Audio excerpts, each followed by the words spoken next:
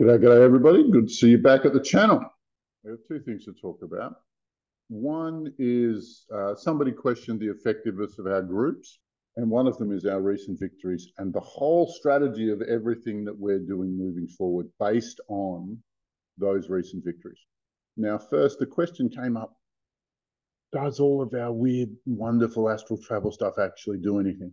So on January 26th, we published this video, which is about taking down the global propaganda grids. And so the dark side have done an enormous amount of spell work in order to make sure that their lies are the only things you hear.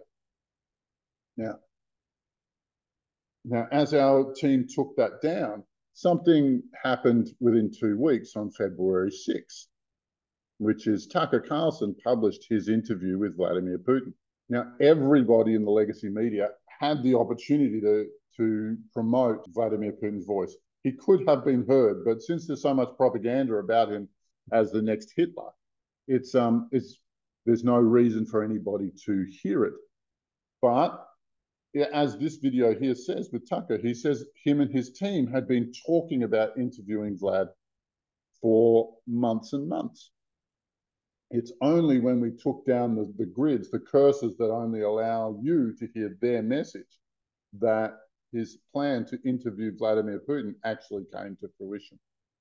Now, you may wonder if what we do changes anything, but what happened here was we did a spell about propaganda, and then 2 weeks later, the propaganda group suffered an amazing blow when one of their own did the unthinkable and interviewed the next Hitler and showed him not to be the rabid monster that they would portray him as. So if you wonder if our weird astral travel stuff actually works, well, there's a really, really clear indicator and event that we're doing something useful, that things are changing and they're paced in line with what we do.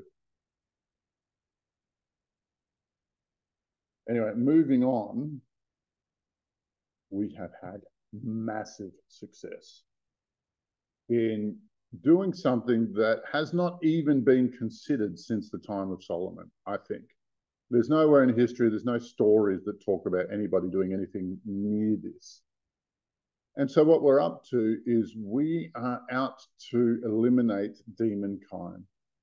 There is a bit of debate as to whether or not they exist, and people in the spiritual milieu do not want to talk about them.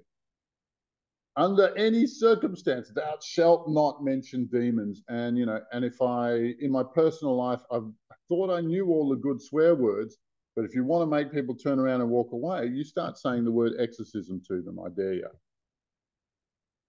And in my mind, there isn't enough time or space available to educate people. It might take a whole generation. And at this point, everybody's resistant to hearing something that's really not that pleasant.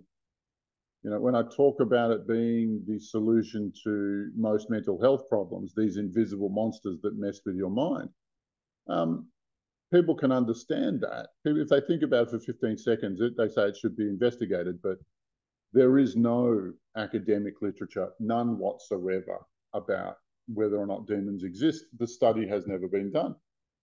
And so what our team is doing is we're just cutting to the chase. Our team is large enough and strong enough that we're actually able to eliminate individual demon types, these individual breeds of demon and their hierarchies. And in the last 2 weeks, we've taken down the god of alcohol, and I've got messages from alcoholics saying that they've spontaneously stopped drinking after 35 years. But I don't think it's the universal solution that I had hoped for. I think other similarly disposed demons are stepping into their place. But one less demon specific to alcohol makes them weaker. The next demon that we ran off world was a guy named Wetiko, who was named by the North American Indians when the white men showed up here. And he is a demon of unlimited greed and the psychopathology that follows it. The third demon that we took down it's not even a single demon, it's more of a breed of demons that we regard as responsible for psychopathology, sociopathology, and narcissism. And they call themselves the shining ones because, amongst other things, like all narcissists, they have to look good all the time. We took down their entire group as well, which is one of the nastier, if not the nastiest, demon around. And we also targeted someone very interesting that nobody's talking about, but the demon of debt slavery. And he was fascinating, and he was connected through banking we imagined it would be Switzerland, but it actually turned out to be the Square Mile in London was the home base of operations for that particular breed. Not only that, the demon of debt slavery also had his own sub-demons of the anxiety, the depression, the drudgery, the misery, the panic, all of the emotions that follow debt slavery were actually minions that were under his command, which is an original, which is a phenomenon we had not seen directly in our studies of demonkind. So we're breaking new ground. Now, I think in a lot of cases, similarly disposed demons are stepping into the place of the original demons. However, sort of like the hopelessness demon is stepping in for the depression demon. And the victory is that these different methods for demonkind to manipulate humanity are being erased one by one. And we think that we've taken the entire population of demonkind down by 2 or 3%, which doesn't sound like a lot, but it's the first time those numbers have reduced in millennia.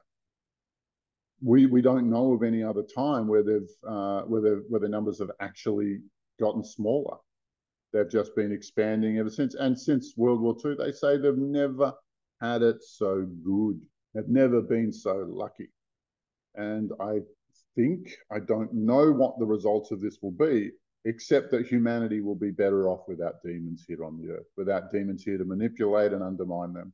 By our team setting up to eliminate all of demonkind, we actually have potential for a fresh era. The elimination of demonkind is a precursor to our golden age. It's a requirement. And now that we're in a special time, our team is the avatar of human will in eliminating them. On a side note, I released this week, I released the much awaited interview with the demon of lust. And so if you look on my social media, or in particular Spotify, I'm on Exorcist Alabar Jones, then you'll hear what lust is about from the actual demon lord of lust. All of the usual things, like and subscribe. I know you'll enjoy it. There's plenty more good material where this is coming from. And I don't know of anybody else who's updating the world on what's going on in the revolution more directly and with consistency than someone like Benjamin Fulford, whose links are here. Anyway, love to you all. Stay well, and I'll see you soon. Bye for now.